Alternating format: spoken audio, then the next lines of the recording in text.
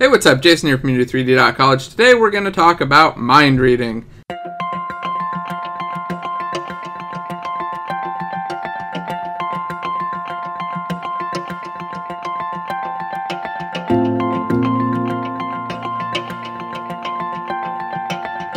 Can you tell me where my love life's going? Nowhere. Now, of course, not literal mind reading. We're not reading anybody's actual thoughts. Instead, what we want to do, and this applies to all game developers, is read the mind of our game designers. And when I say that, I mean that we need to know what it is that they want, even when they're not able to really clearly communicate it. And we also need to predict the future. We need to know what they're going to want based on the kind of things that we see them doing and the kind of things that we see them asking for. So if a designer's asking for a specific feature, maybe it's they want to make a character just run faster. Something really simple, right? They have maybe 3 characters. They're like, hey, we want this character to run faster. Make it so this character runs faster. Well, the obvious and right thing to do there is to say, no, I'm not going to do that. Instead, what I'm going to do is allow you to customize the speed of the characters. So then you can go in and adjust it, as you need to get it perfect. I don't want to go in there and change the speed, have them play it again, change the speed again, have them play it again, and keep going until it's right. And then they decide they want something different later. They want to totally change it again, and I got to do it again. No, instead, we'll make it available to them as just a field that they can modify somewhere in the inspector, ideally, and just keep it as much in their hands as possible. And the same thing could happen for like weapons. Maybe they want to adjust the damage of weapons. All of these things, if they're hard-coded, you're already making a big mistake. But if they're not customizable and they're not easily customizable by the designers, then you're making it harder on yourself. You're kind of adding more work to your own workload, I guess. And you're making it harder for design to test out ideas and adjust as they go and kind of make the game as good as possible. But it's not just simple customizations like that. It's also true when it comes to just big systems. So if I've got a system, in fact, I can just think back to a real one that I've done semi-recently, where I've got the ability to counterspell spells in a game.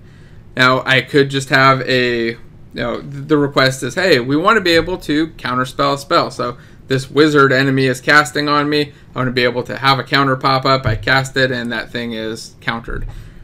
We could code it like that. So we could go in and set it up so that we look, hey, is this guy casting a spell? If he is, allow this counter to happen and hit it. That works, and it would meet that basic, simple requirement. But if you think it through a little bit longer and you start predicting kind of what other kinds of things are similar to this that my designers might want to do or definitely will want to do in the future. With that one, some simple stuff pops up, like maybe it's not a spell, maybe it's a bow attack, maybe we're getting shot at by an arrow and I want to be able to stop that. Like I want to be able to block it or dodge out of the way or something. Do I want to code a counter system and a block system? Or maybe there's another attack type where the guy's swinging a giant wooden club, and I want to be able to block wooden clubs. Do I build then a separate, hey, here's how you block wooden clubs? It's a whole separate system. Instead, what I like to do, and what I think everybody should do, is start to think through all of these possibilities. And then once you have an idea of what they are and kind of the way that you would handle them, then present that to the designers and just ask them, say, hey, well, if I give you this, do you think you would use it to block attacks or something? Or would you use it to reflect back an arrow? Something like that. And if they say yes, to any of these things, then you know that you're kind of on the right path. And you can design this system so that it works for all of these cases and not just build it for a very specific thing that's going to change later. This will help because, one, your designers will be happier. They'll be able to do more. They'll have more functionality available and more flexibility. But you'll also not have to go back in and change this. And you won't end up with 6 different ways to accomplish nearly the same thing. You don't end up with the copy-paste mess that you get, if you go by adding these things one after the other after the other. Now, sometimes when you're working with designers, they'll also just, in fact, a lot of the time, they'll write out a full doc of what they want, what the problem is, what their ideal solution is, and their recommendation on how to implement it. Now, not everybody does that. Some designers just don't even have an idea of how they think that it should be implemented. And usually they're kind of right, but sometimes, very rare times, they'll have really good ideas for how they want to implement it. But most of the time, it's a bit off. They're usually thinking very specific to that one type of thing. So I wish I had a good example for this. I probably do somewhere back in the back of my brain, but I can't come up with one right now.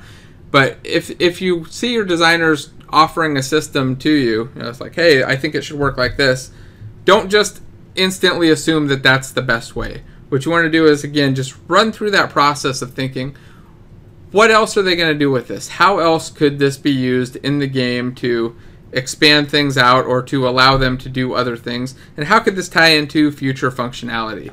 Can it tie into future functionality? If it can, try to redesign the system a bit and fix that design up as much as you can just to make it flexible and just make it work. And then again, present it to the designers and just have them look at it, because even though I like to read minds and predict what they're going to do or what they're thinking, sometimes we're wrong. Sometimes I will come up with this whole design for something, present it to them, and they'll be like, we're not actually going to do any of that. We're only going to do this one little thing.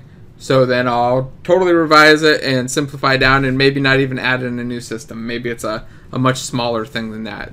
So it's always good to just really keep that communication back and forth.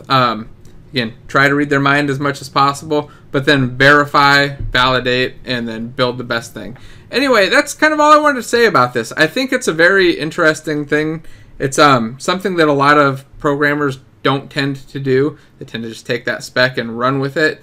But if you do that back and forth communication and do that guessing, mind reading, predicting, whatever you want to call it, I think you'll see big benefits. I see them all the time, and I love it. So highly recommend it. Anyway, thanks for watching. Don't forget to like and subscribe. Hit the alert button. Share with all your friends. Keep watching all my videos. Love it. Anyway, thanks again. Bye.